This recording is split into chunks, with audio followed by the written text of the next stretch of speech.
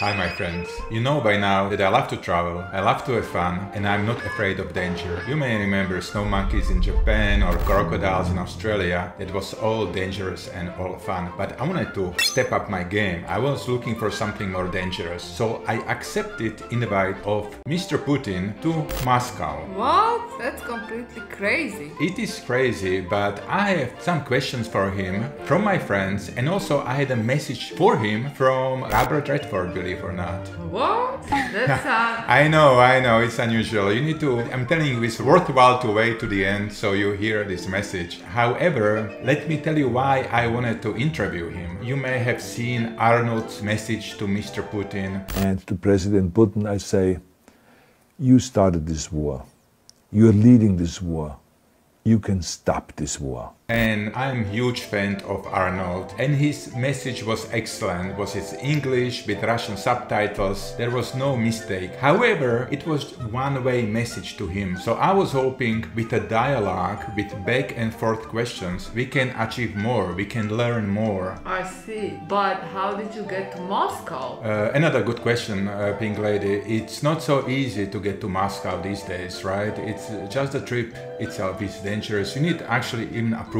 So first I decided to fly to Washington, D.C. again and visit CIA headquarters. They are in Virginia, just north of Washington, D.C. Really? Yeah. So you visited CIA? I visited famous CIA. Wow. What did they tell you, OldSocks? Well, I wanted to ask him what they recommend, if it is safe and if they are okay for me going, right? I didn't want to cause any international troubles. So they said, OldSocks, you can go, but remember this, you are on your own. We cannot protect you in Moscow. There is simply no chance.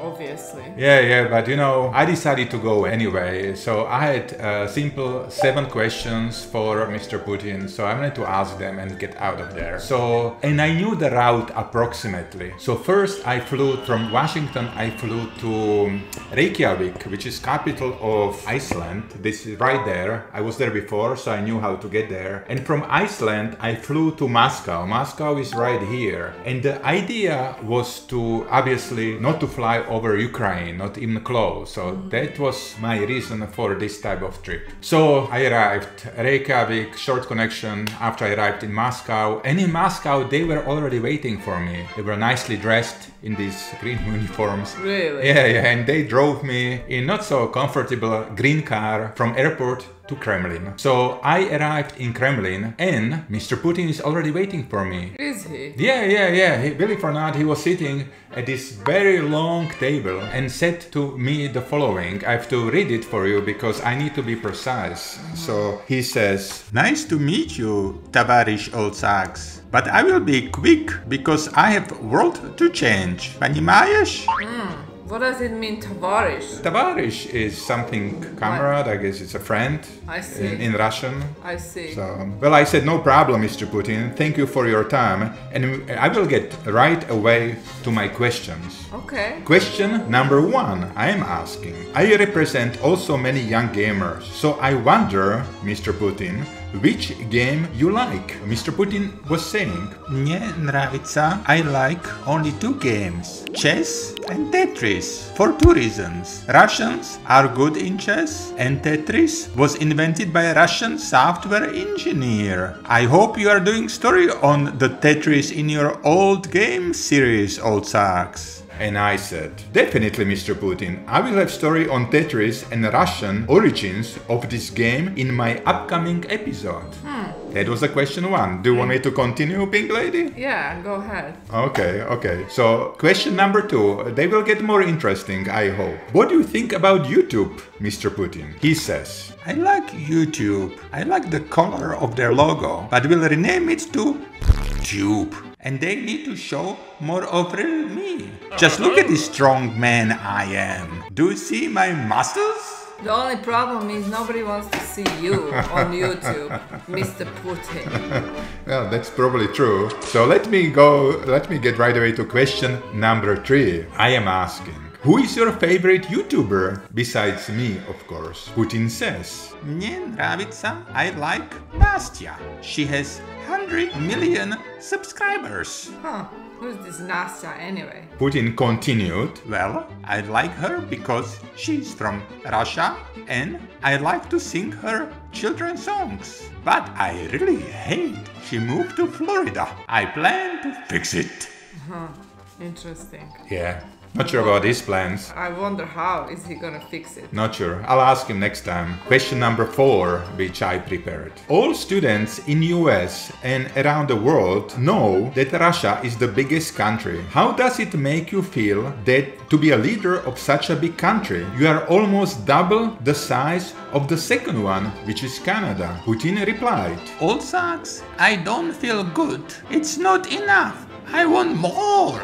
Well, why would you want more land? I ask him. He says, well, it's not yet difficult. It's simple, OldSocks. I want with my yacht go everywhere I want. Especially I want warmer climate and waters. And also the world needs more discipline. Look everywhere. Politicians arguing and wasting time. They need leaders that can make more quick decisions. They don't need democracy. They need more of Putinology. We are all genius. We are very good in controlling troubling individuals and crowds. Now that's ridiculous. We are no longer in medieval times, Mr. Putin. Haven't you noticed? Yeah, plus I tell you, Putinology, that must be a new word here. Yeah, what the heck is Putinology anyway? It's getting more interesting here. I go into question number 5. So, how do you see the world order, Mr. Putin? Putin says. It's very simple, OldSocks. After Ukraine, we go to Poland, Slovakia, and all other little countries we don't care about. Just look at this map. It's very simple. Is he out of his mind? Seriously? Yeah, he looks out of his mind. It's hard to read his answers, Pink Lady, I tell you. I'll switch to Hollywood topics, to movies. Hopefully this will be less controversial. So my next question number 6. So Mr. Putin, which movies do you like? Well, OldSocks, I tell you right away which 3 movies I would ban immediately. Number 1, Rambo movies, because he shoots at Russians, look at that.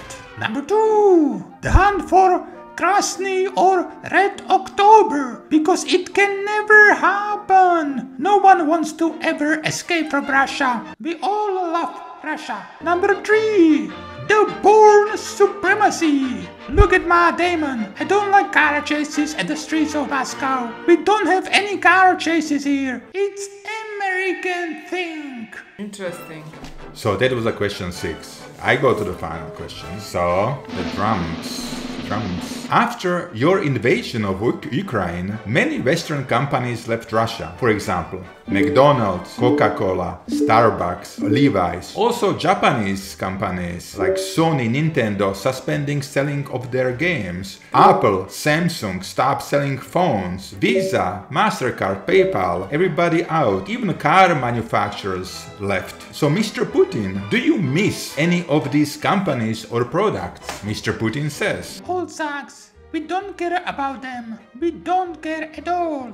We are strong Russian. As long as we have enough tanks, we'll be fine. Yeah, right. But since you asked, and since you are here, I have to admit I'm missing 2 companies. Again, first, these nights, you know I have 5 dogs, and I even bring them to the interviews with some of the politicians. Look at that. But Purina sells very good fine food to my dogs, and they stop selling their food here in Russia. That's not good. I miss it. But second, я очень люблю. I like to ride on a horse like a cowboy from Texas. I want to be like Robert Redford or Paul Newman, but I need to have a good horse saddle. I need to sit on something, but this Texas company stopped delivering them to me. I want to ride my horse more and more. Without shirt, of course. And I say to Mr. Putin, Mr. Putin, this is interesting you say this because Robert Redford has a message for you and I play it for you. Look at this. Yeah. Not until me and Harvey get the rules straightened out. Rules? In a knife fight? No rules. So my friends, what is the lesson from today? Arnold? Yes. Robert? Yes. Putin? No. And we don't do Putinology. Hasta la vista, Putin. Exactly. Thank you for watching.